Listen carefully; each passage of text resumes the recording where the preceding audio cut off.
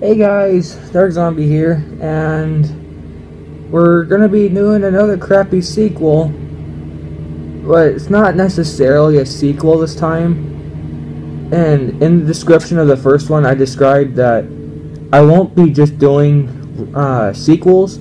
I'll also be doing remakes because they're technically sequels because they take place, or they were made after the first movie.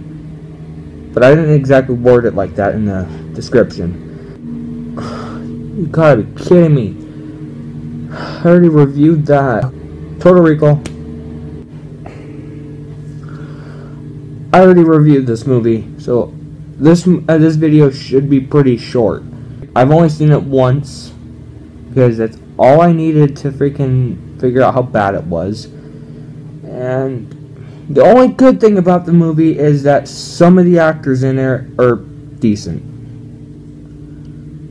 That's all I can say that's good about the film. The action is freaking terrible. The characters are idiots.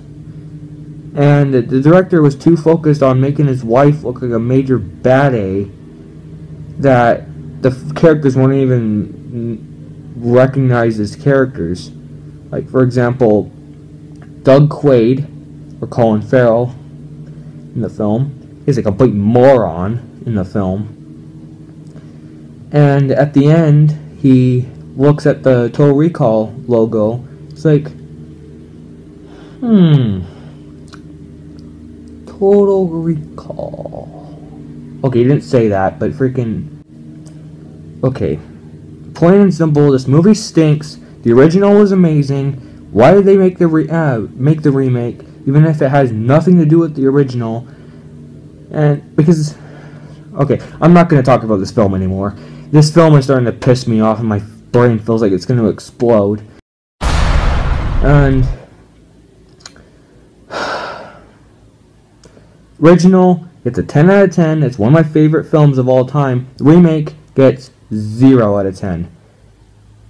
But +1 because of the acting of how decent it was. So, a 1 out of 10? Because at least the acting was somewhat decent. The characters were morons, so that's why it doesn't have a 2. Okay, this is crappy sequels too. And I'll see you next time.